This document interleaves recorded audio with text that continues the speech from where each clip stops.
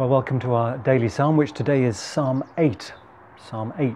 So please make sure that you've got a Bible in front of you so that you can follow the text as we go through.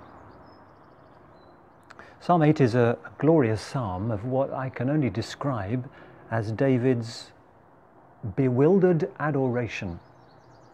You'll see that the first and last verses are the same, an expression of great wonder and praise. And we'll jump straight in with verse 1. Which begins by using God's personal name, Yahweh, the name that he revealed, his personal name revealed to Moses from the burning bush. So here's verse 1.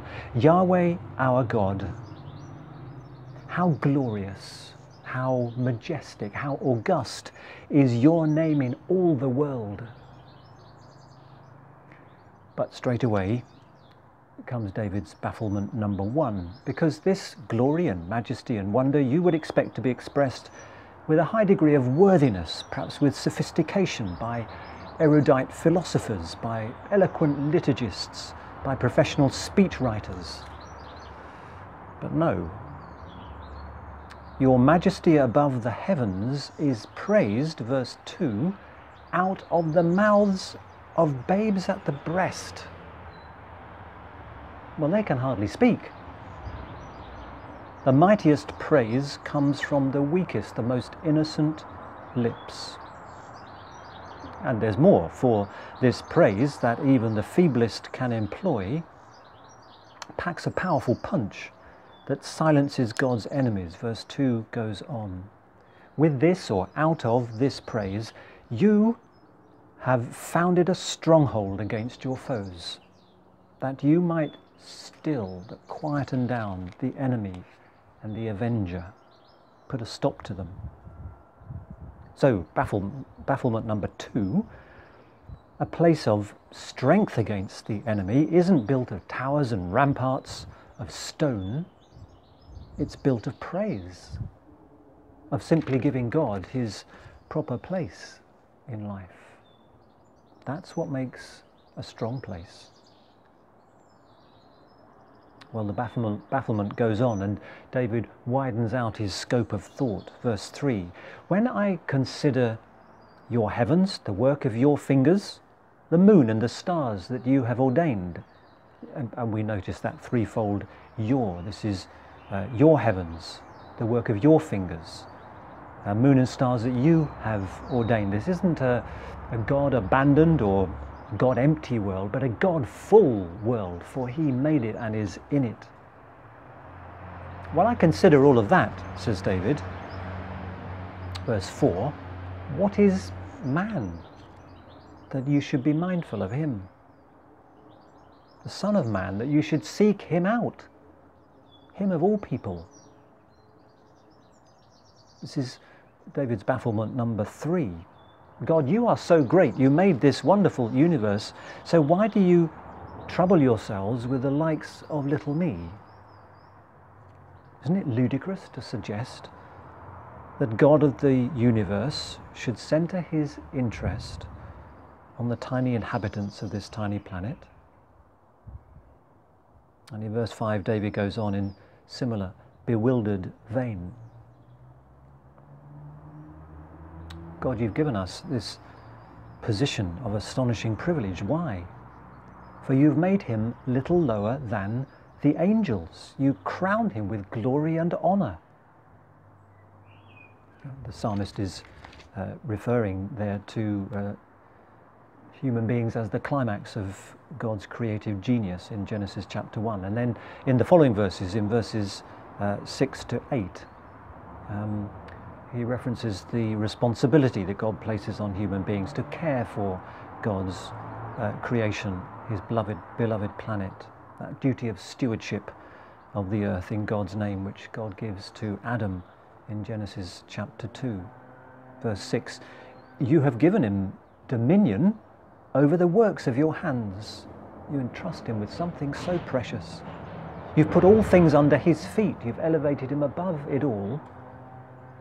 And not just some, but all sheep and oxen, even the wild beasts of the field, for goodness sake, the birds of the air, the fish of the sea, things that move around in spheres that we cannot go into ourselves. You've made us stewards of that too. You've put us over them, and whatsoever moves in the paths of the sea. These verses form one amazed statement after another. God, you've put us above all this, in charge of all this. You've made us royalty. Why would you do that? Well, David doesn't give an answer to his question, though we might think on to Psalm 23, which will go a long way to express one, with its delight in the company of the flock that they enjoy with their shepherd. But it is actually when we look further than that and go into the New Testament that we find a true answer to David's question, the answer in Christ. Paul describes Jesus as the firstborn over all creation in Colossians 1:15, and in 1 Corinthians 15:23 as the first fruits of the new life that's instigated through his death and resurrection. So Jesus is the new Adam, great David's greater son, and the pattern for those who would choose, like David, to make the praise of Yahweh our world. So Jesus is the Son of Man, in capital letters now, to which verse 4 in Psalm 8 points. Jesus is the one crowned with glory and honor. Jesus is the one given dominion over everything that God has made. David's psalm and the question he raises find their fulfillment, find their answer, find their inspiration in Christ. The love and grace of God in Jesus is why God is mindful of little human beings. It is why he seeks out their company and delights in it. Which makes the final verse of Psalm 8 such an appropriate summary of all that David has been expressing or trying to express, his bafflement, and our response to the God who entrusts us with so much and loves to see us fulfill his desires for us. Yahweh our God, how glorious is your name in all the world, and it includes my world and my heart. Let's take a moment to pray. We bless you, Maker and Master of the heavens.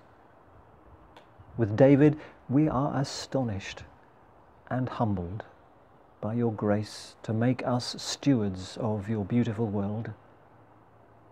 And we bow the knee to your Son, who is our pattern and our life. And we ask for more, for greater capacity to praise you and to serve you in the new creation of his resurrection life. For your glory's sake, Amen.